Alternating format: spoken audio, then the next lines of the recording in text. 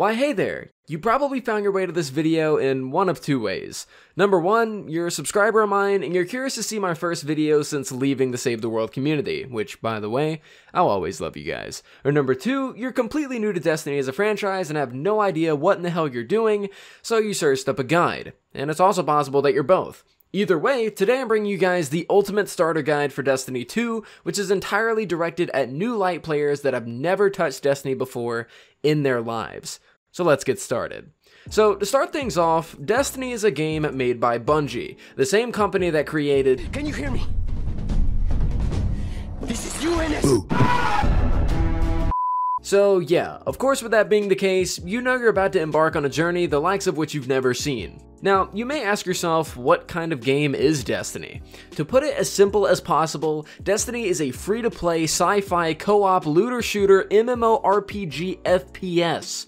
And it totally kicks ass. When first booting up the game, you're going to be met with the character creation screen. From this screen, you're going to see three classes to choose from. You have the Titan, the Hunter, and the Warlock. Let me make this as simple as possible.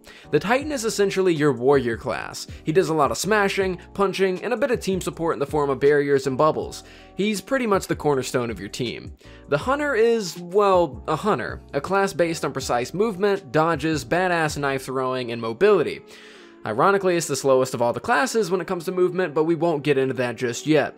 And lastly, the Warlock. These floaty boys are your mage class. They use the power of the light to show expertise and abilities, healing, and slowly gliding down off of edges. Based off of these descriptions, choose which class you feel best suits you the most and begin your journey. Definitely get around to trying them all out though, as they play drastically different, and you never know which one truly might be up your alley until you're either fisting your enemy into the ground, melting your enemies with a pistol of pure flame, or demolishing those in your path with space magic.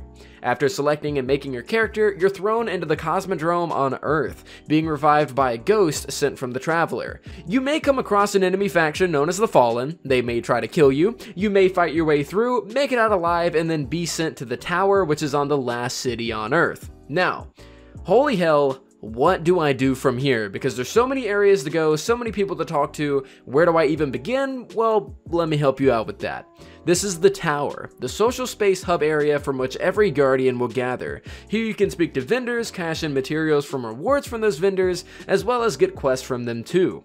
Let's go ahead and go over each vendor and their function, and we'll start with every vendor in the courtyard as they're the most important. First up, let's talk to the Cryptarch. With him, you'll be able to decrypt engrams that you find on the battlefield. Engrams are essentially loot drop items you find after opening chests or killing enemies, and they contain weapons and armor once they're decrypted. Moving on from the Cryptarch, we have the Postmaster. Here is basically where all of the gear that you may have missed in a previous mission goes. Maybe you didn't see that reward lying on the floor in the last mission, so it'll be transferred here for you to claim so that you don't miss out. Just make sure that your Postmaster doesn't get too full, or it may start deleting some items to make room for newer ones. Next up, we have Zavala. He's going to be your Vanguard vendor, someone that you turn Vanguard tokens into for rewards. And those are basically earned via strikes, by the way, but more on that in a bit. He'll be a focal point for many quests and activities in the future, so keep your eye out. Completely opposite of Zavala, we have Lord Shaxx. This is the man behind the Crucible, which is Destiny's player versus player mode. Turn in Crucible tokens to him for rewards, and come to him for Crucible quests as well.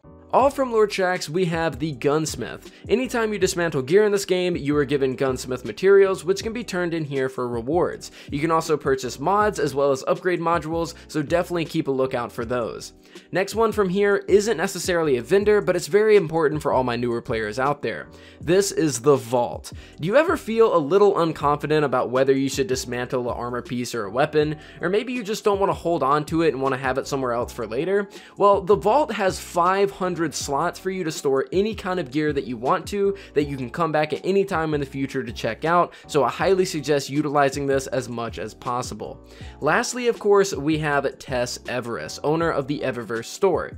D2 is of course a free-to-play game, and of course they have to make their money somehow. So from here you can purchase purely cosmetic items with silver, basically V-Bucks if you're from Fortnite, as well as any purchase of the game's expansions, which will feature hundreds of hours of content and are definitely worth your money if you find yourself enjoying the game.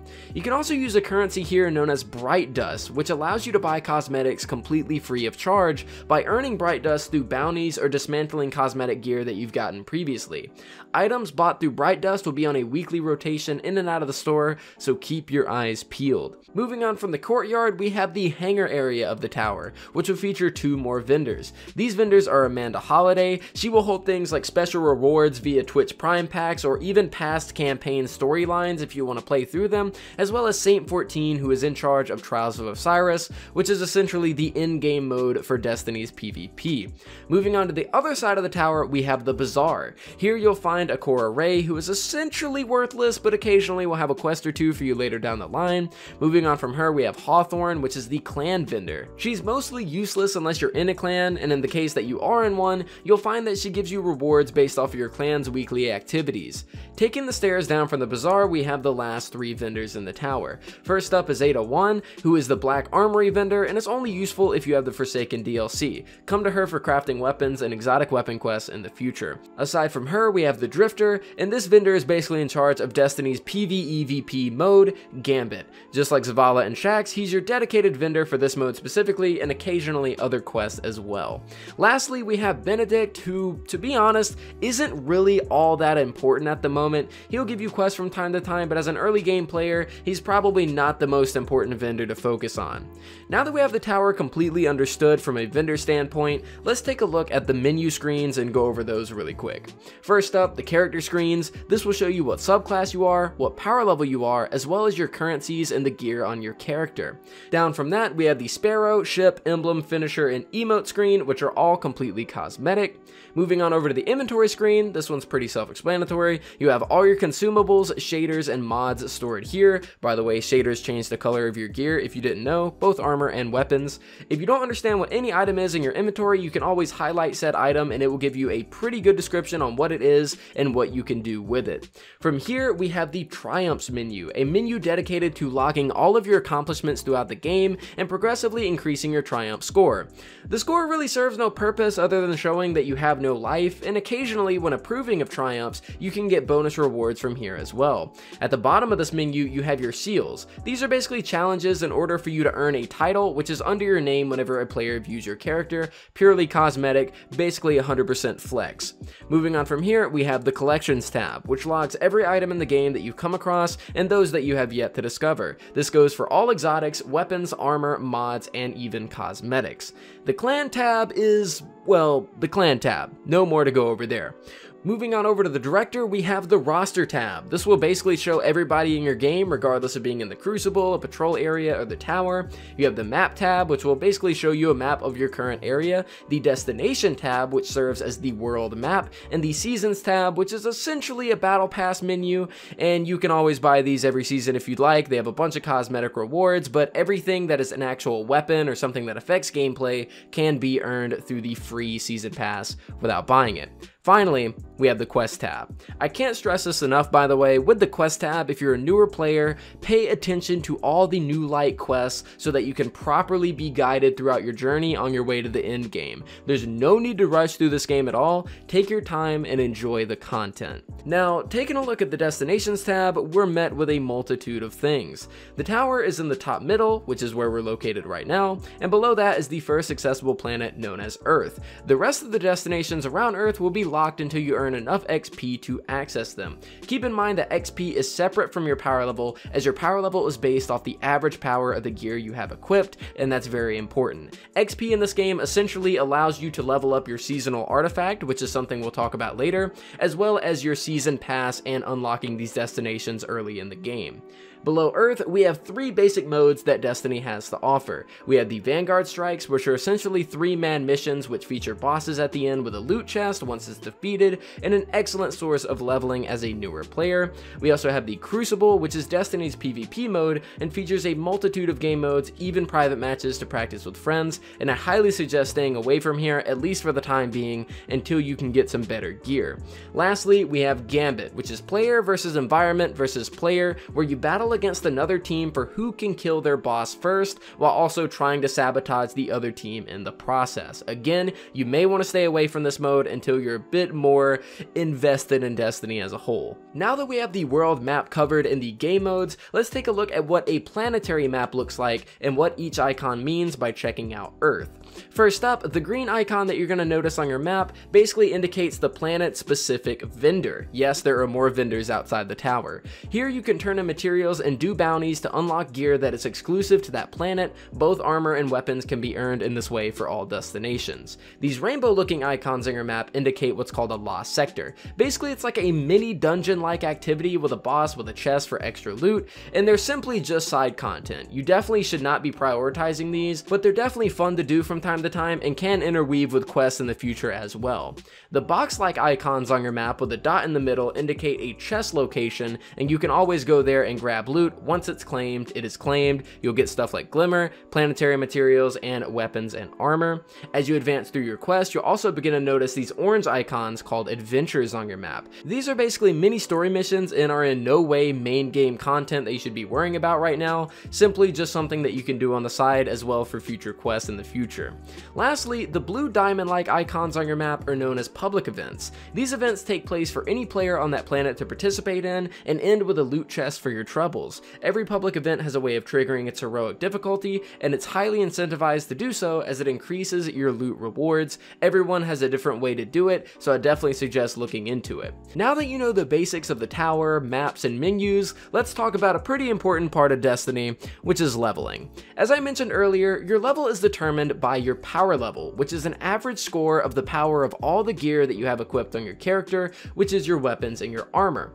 Every activity that you play in this game will grant you higher power leveled gear up until level 1000. To ensure you continue getting gear above your level, make sure at least you have high level gear in your inventory, but it doesn't have to necessarily be equipped. The fastest way to reach 1000 is by grinding Vanguard strikes exclusively, but is completely unneeded as you'll get there eventually anyways, and I recommend the slower route for first time players for sure.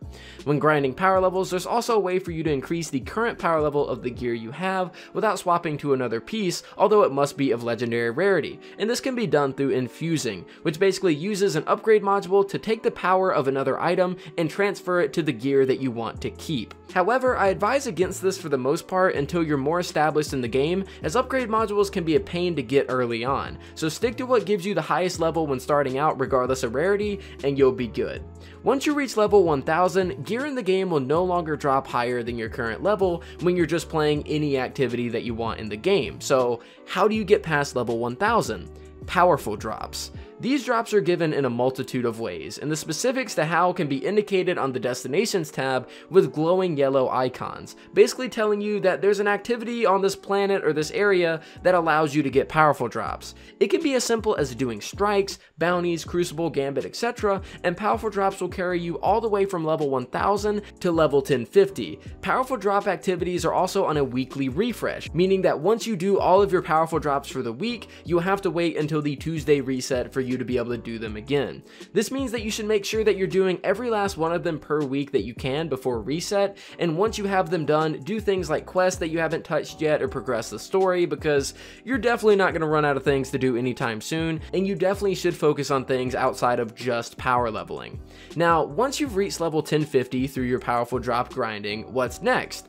Pinnacle drops. These are gotten through strikes, crucible, gambit, raids, dungeons, etc. These will advance you to level 1060. Pinnacle drops can also be gotten before you reach level 1050, but they will act as a powerful drop if you are not progressing past that point. Pinnacles as well are on the same weekly refresh as powerfuls, and they are the path for you reaching 1060, which is the max power level in the game for this specific season.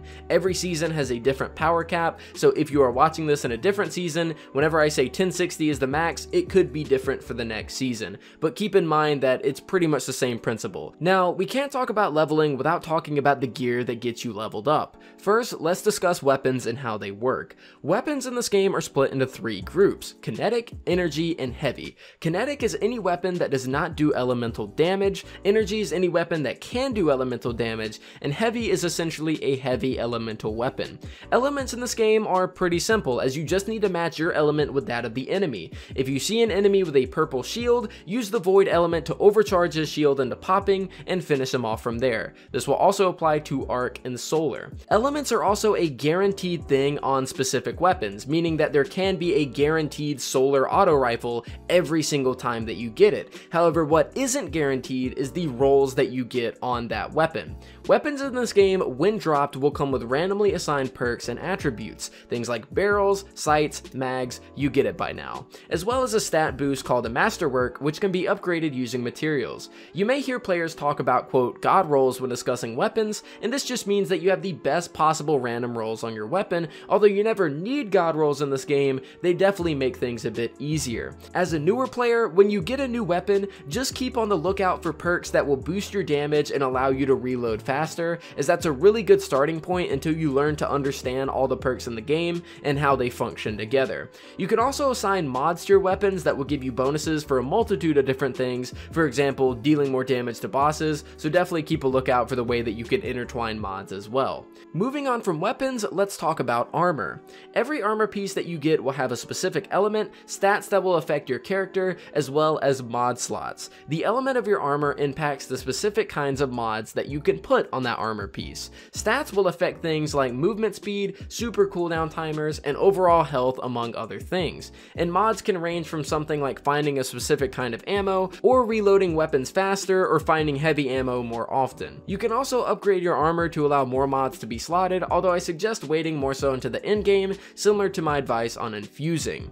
Lastly, regarding gear, let's talk about the top tier rarity of this game, exotics. These items function drastically different from their legendary counterparts, and you can only have one exotic piece of armor and weapon equipped at a time. Exotic weapons can be something as simple as an SMG, but have the abilities to chain lightning multiple enemies for huge multi-kills. And exotic weapons will also feature things called exotic catalysts, which are direct upgrades to the way the weapon works, similar to masterworks, but these can have huge upgrades on the weapon's performance and can change it in drastic ways, making it even better. Exotic armor essentially gives you special abilities or boost depending on the specific piece equipped. For example, if you're a hunter and have the Celestial Nighthawk, what this does is reduce your golden gun to only have one shot, but gives an extreme boost to its damage, making it even better for bosses specifically. You can earn exotics in this game either through random world drops, quests, or through a special vendor in the game known as Zur that visits every weekend at a random location, and you can find his location via this website right here. You can use your legendary shards to buy specific exotic gear off of him, as well as random exotic engrams as well. Now, throughout this guide, we've gone over all the basics of Destiny 2. The beginning of your character's creation, the tower, vendors, maps, menus, leveling, and gear as well. To end this video off though, I'd like to talk about seasonal content and how it works in Destiny 2. New seasons in Destiny are introduced every 2 to 3 months, and with the addition of new seasons come new season passes, more power levels to grind, seasonal artifacts, and new story content, as well as different public events among a lot of other things. Now, we've already gone over stuff like the season pass and how power leveling works, but we haven't really gone over the seasonal artifact as of yet, and this is very important. Seasonal artifacts are given to you at the beginning of every season via a specific quest or a mission. For this season, Season of Arrivals, if you're a new player, all you have to do is unlock the planet Io via gaining XP and do the first quest, which is ending in you getting the artifact. These artifacts will give you a bonus power level based off of the XP that you earn, meaning that you can go beyond just 1060, as well as gaining extra seasonal mods from the seasonal artifact. Make sure that you get the seasonal artifact as soon as possible and begin leveling it to sift through which mods you like to gain from it, as well as the power level boost. Things like barrier and overload mods will be very useful to you in the high-end missions like Nightfalls,